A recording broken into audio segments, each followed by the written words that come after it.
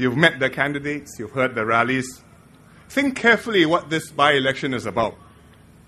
It's about choosing the right person with a heart and the abilities to serve.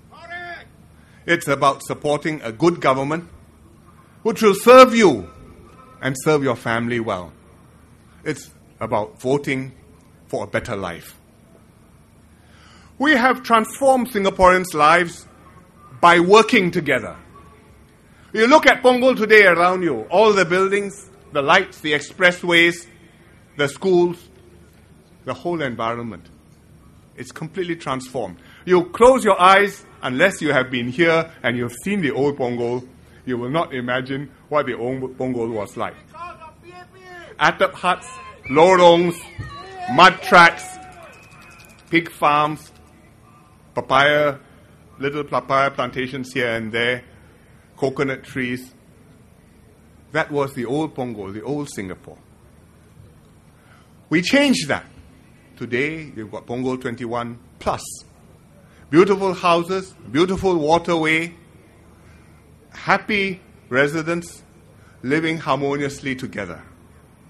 And we have done this not just in Punggol, but in many places in Singapore. And what we have done, very few other countries have done. All Singaporeans have benefited from this. And I think this is the result of the good work of all of us, in fact, of the older generation who put this together. The Singaporeans working together with the PAP governments, successive governments. We educated the people. We brought in investments and created jobs. We built homes, schools, hospitals, CCs. All the amenities of modern Singapore. We grew a sense of pride and belonging, made people feel Singaporean together. I think we should thank the generation who did this, worked for this, and gave us this which we enjoy today.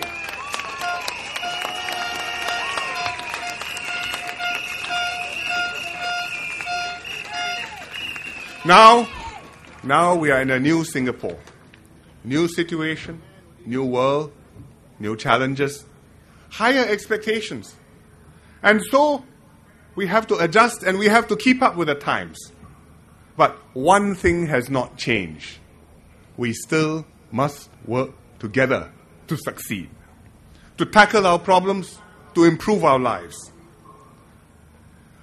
Our party, the People's Action Party, has not changed its purpose. And what is its purpose? Action for the people.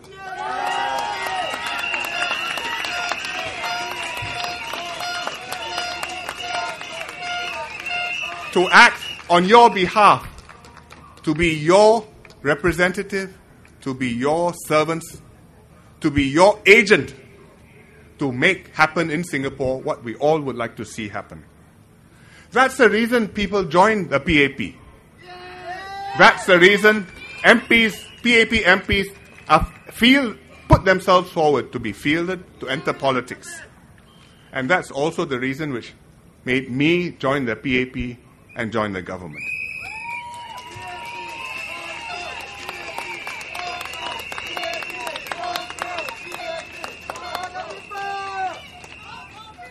I joined in 1984. It's almost 30 years ago. It was a different Singapore.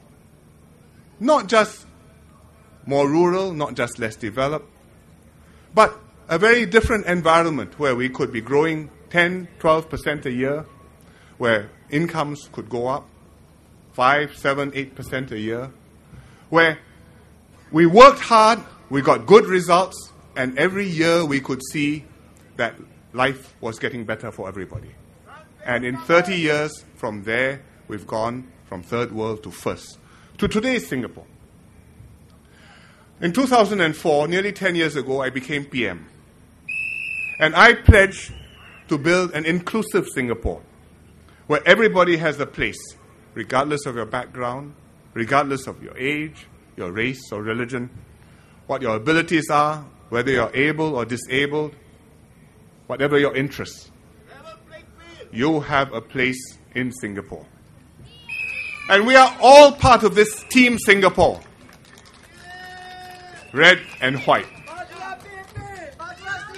And that is what we have been trying to achieve, and I have been trying to achieve with my team ever since. And when I choose people to be one of my team, to become an MP or to become a minister, that is what I'm looking for. Not just his ability, which I must make sure of, but also his passion and his commitment to serve, and whether he has that desire to do good work, to improve lives, to work with Singaporeans, to make this a better Singapore. So, if you look at what we have been working on in these last 10 years, in this environment, we have been focusing systematically, group by group, each group, what are their concerns, what we need to do. One group is the elderly. Numbers are growing, concern about the future, made a lot of contributions to Singapore, but now entering their sunset years, their golden years. We will not forget this generation because we owe them so much. And so we've had many policies over the last 10 years to help them. Healthcare, cost of living help with the GST vouchers, housing help with the studio apartments. We have Medifund voucher, we have Medifund Silver. We even have a scheme to help old people work and to pay a big part of the CPF paid by the government. You heard Amy Kaur talking about it just now. It's called a special employment credit, which is why so many old people are able to work. And as we grow older, as more of us enter 60s, 70s, we will expand these programs. We will plan ahead. Hospitals, nursing homes, community hospitals, wellness centers, schemes to help people with their housing, schemes to help people with their healthcare expenses, schemes to keep people together, involved in the community, working with each other and spirits up and looking after each other. Thank you, Thank you. Another group which we are focused on is the low-income Singaporeans. The last few years have been difficult because the world economy has been highly competitive. The wages haven't gone up as much as before. And it's a problem not just in Singapore, but all over the world. The government is doing our best to help the low-income Singaporeans help themselves. We have schemes to upgrade. We have all sorts of training programs to improve, for training, upgrade your productivity, help you upgrade to a better job. If you are a cleaner, to use equipment. If you are a security guard, to learn how to do supervision, to do more jobs. To upgrade you so you can earn more. We have ComCare to help people who have fallen into difficulties, themselves, their families, whether it's because of ill health, whether because they've lost their job, whether because of some family misfortune. But these are flexible schemes which can help you. We have, most importantly, created jobs so that old people can work and can continue to be active and continue to be happy because through working you feel, I have meaning, I'm contributing. We also have paid attention to the sandwich group, the middle classes. I know that sometimes they feel squeezed because they say, well, the low income are taken care of, but I'm not so poor, but I'm also feeling some pressure. And we have helped them take care of themselves and of your families. Raising your children with marriage and parenthood schemes, with baby incentives, with more childcare subsidies, more childcare places, so that you can have if you have a baby, if your kid can be put in good care while your mother is able to continue to work. We have schemes to care for the parents as well. If you have an old parent at home who is bedridden, we have home care support. And we have Community Health Assistance Scheme, CHAS, so that if you are sick, you can see your GP, and it's as if you go to the polyclinic, you pay less. 250,000 people have gone on CHAS, Community Health Assistance Scheme.